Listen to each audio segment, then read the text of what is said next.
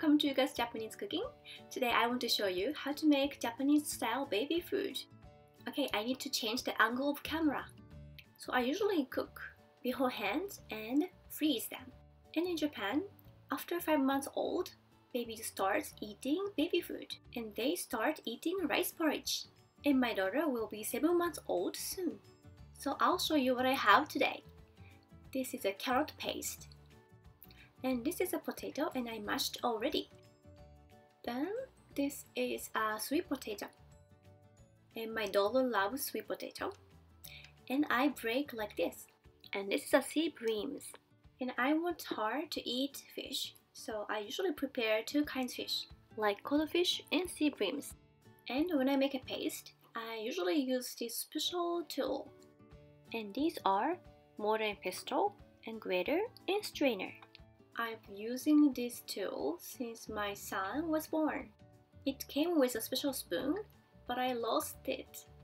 So I use another wood pestle. It came with this one.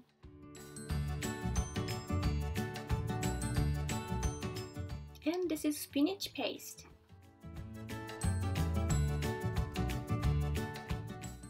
And this is a small fish. It was salty, so I pour hot water to reduce saltiness. And this is silken tofu. It has a good protein. And I'm gonna put in a hot water. And these are a pumpkin. My daughter loves pumpkin and sweet potato too. And this is a frozen broccoli. Broccoli has a good color and nutrition, so I try to use it. And important, carbohydrates. The container with blue lid is for my son. It has a steamed rice, and the yellow one is for my daughter. It has a porridge, rice porridge inside. I make a rice porridge with using a rice cooker. The rice size of the porridge is a little bit bigger, so I use container, and after microwave, I mash so that my daughter can eat. And on the rice porridge, I put frozen veggies and fish that I prepared. Then with using a special spoon that is designed for babies, and I feed her. I also give her a kinako. It's a soybean powder. It has lots of protein. When I feel I need more nutrition and starchy texture, I use the pre-made package. It's a soup. It's a vegetable soup, pumpkin soup, and corn soup. Those helps a lot to make baby food. This is a powder milk set. And my daughter has a huge appetite, same as me. So I give her a milk powder after eating a baby food. And I like this container. It has 3 layers and you can change. And it's also convenient to bring it outside. You don't need to measure one by one, so I really recommend. There's a solid type powder milk. So during quarantine, I use at home. And this is mineral water. I use this to control temperature. Okay, from now, I'll make a baby food in high speed. Okay, I'll boil broccoli and pumpkin with using special container. This is a heat resistance container for microwave. Then I will boil tofu in hot water. I usually boil tofu for 3 minutes, then purify the tofu. Then put in a freezer bag and flatten them. I really recommend to use trays as well. Now let's cut the veggies into small pieces. Now I cut the leaves part of broccoli and I eat the stems as a snack. It's so tasty. Then move to the freezer bag again and flatten them.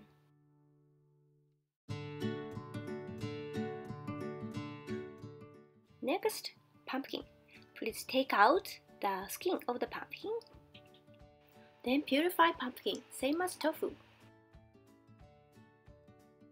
It's a little bit tricky to mash pumpkin, but go for it. Then same as broccoli. And make sure to take out excess air in the bag. Then we move to the freezer. I also give her apple and banana. I peel all of them and grate. Okay, now it's time to prepare lunch. So let's make a baby food for her. She usually eats a lot of lunch, so I decided to make a porridge this time. While I'm defrosting rice porridge, I mash small fish, which is called shirasuboshi. Shirasuboshi is very convenient food. I mix with spinach and pumpkin sometimes. And for the toppings, I try to use the different ingredients that I use for the breakfast. And I chose spinach, sweet potato, and carrot. And I mix fish and rice porridge together. Then add carrot, spinach, and sweet potato. So each bags are flattened, so it's easy to break and put on the rice porridge. And to add more nutrition and color, I decided to add kinako, soybean powder, to add protein. And heat of the rice porridge helps to defrost toppings, but I pour excess hot water. Now I need more preparation, so I put her in a baby chair and I put the belt since she's so energetic. Then change the angle of the chair, then set the table. Now it's time to eat. Itadakimasu. Since I want her to remember that each ingredient, so I give her a little by little. I don't mix all of them. Oh, she's aware of camera today. Oh, she also likes the bread in a powdered milk. She really likes bread, maybe DNA. And she will be 7 months old soon, so she will try dashi soup stock. I will try to film another video when she gets a little bit older. When you have a question about this video or comment, please write us a message. So this is how I make baby food for my family. Thank you for watching, everyone. See you next time. Bye.